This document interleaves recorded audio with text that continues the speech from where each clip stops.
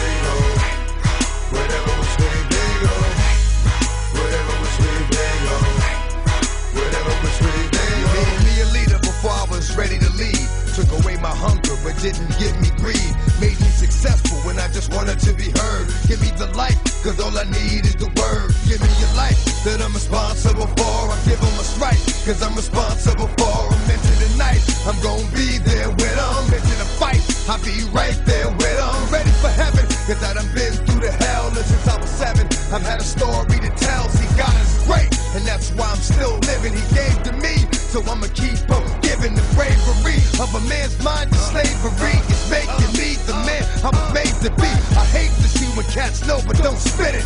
Right is wrong, when it's on you gon' get it. Whatever was sweet, they go. Whatever was sweet, they go. Whatever was sweet, they go. Whatever was sweet, they go. I wake up frustrated, dog, I'm hurting inside. Think about the brothers that put in work and then died. For certain I tried, for certain I cried. When it didn't go right, you hit me like you see, things ain't always what they seem to be. And the reason I dream of thee is he's with me. And the reason I get through things so easily is by the grace of God. Cause he sees the need to guide me, walk right beside me. Because he knows